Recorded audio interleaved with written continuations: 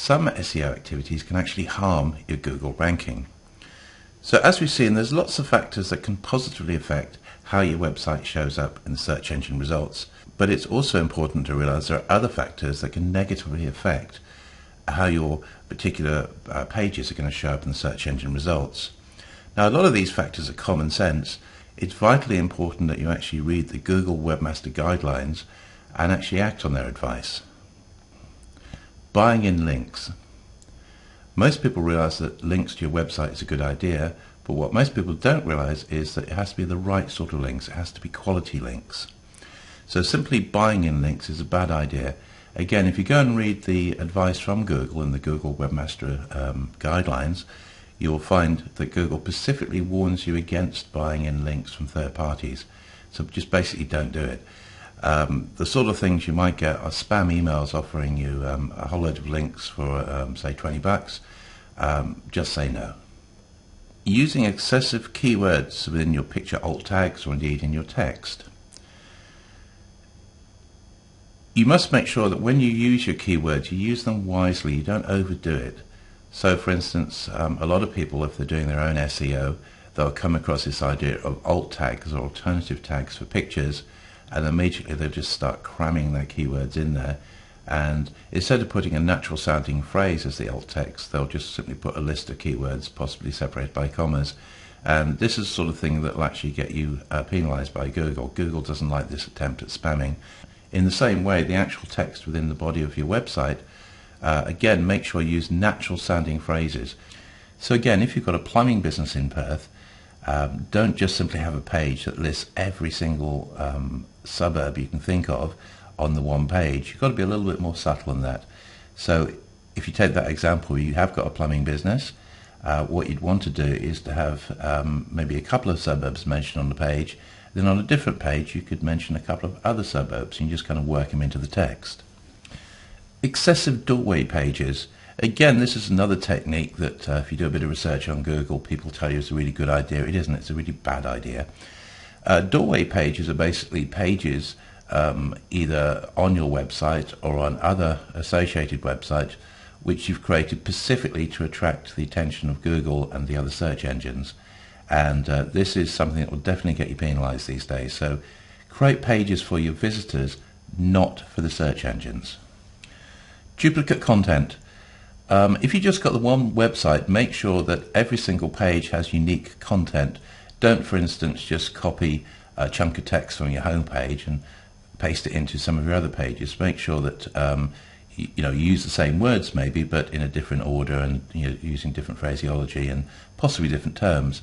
So again, if we take the example of a plumber, there are various associated words you can use. So you could have plumber, plumbing, plumbers, and associated words. And again, if you use something like the Google Ad Tools, this will give you some insight into sort of the alternative phrases you can use. Broken links. You've probably all visited websites where you click on something and it just doesn't work. It gives you what's called a 404, a broken link error. And this is really annoying for a visitor, and Google also doesn't like broken links. Again, if you actually go to Google, look at the Webmaster Guidelines, it specifically mentions it doesn't like broken links. Now these days there's no excuse for a broken link within a website. Most web creation tools can check for broken links for you, but what you should always do is actually check the live version of your website and just run one of many of the free programs available and just check for broken links. And when you've found broken links, if there are any, make sure you go and fix them immediately.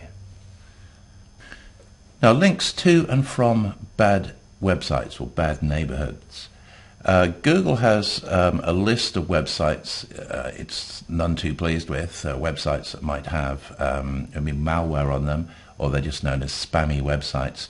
And basically, if you link to that sort of website, that can harm your SEO these days. So what you should do is make a list of all the external websites you're linking to and just go and check them out. I mean, a simple way is just simply go to the website you're linking to and just check out the page rank. If the page rank is good, chances are Google approves of that particular page, and it's fine. If it's got a page rank of 0 or even worse, NA, remove that link immediately.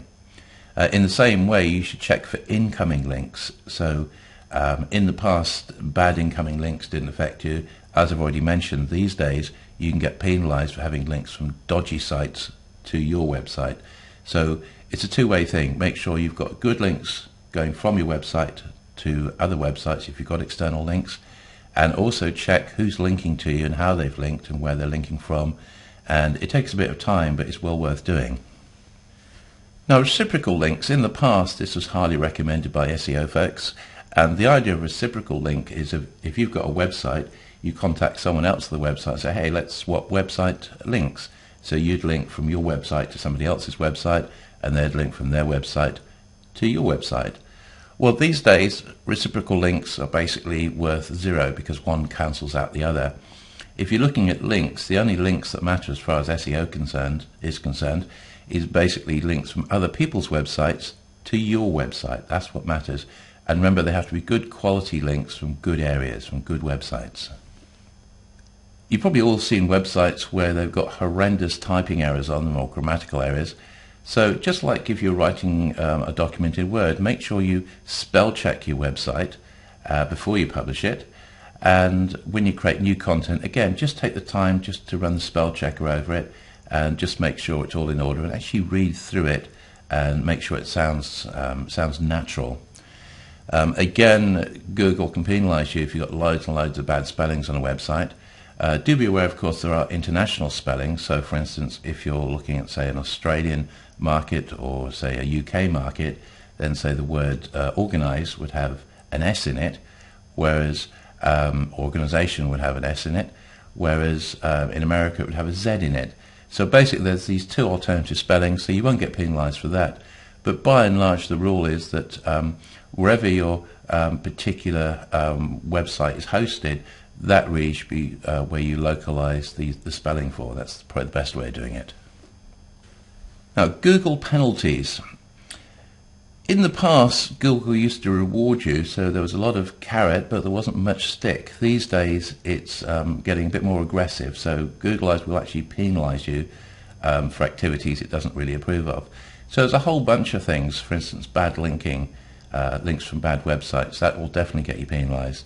Things like slow loading websites, that could involve a penalty these days. There could be penalties for things like excessive numbers of links on a page. There could be penalties for maybe about bad spelling, a whole load of things. So basically, give Google what it wants, and then it's going to reward you rather than penalize you. It's as simple as that. As I've mentioned once or twice, there are examples of large corporates who've actually been penalized by Google. So, for instance, a famous example is BMW in Germany, who actually got completely thrown out of the Google index at one point because they had an excessive number of doorway pages that had been created. And more recently, Interflora in the UK, again, was completely delisted from the UK version of Google, again, allegedly for using links or getting links in a way that Google didn't really approve for. In effect, apparently they were buying links in by giving rewards for links, allegedly. So again, if that can happen to a corporate, it can easily happen to you. So the golden rule is, look what Google wants, make sure you've got good information, and give Google what it wants. It's as simple as that.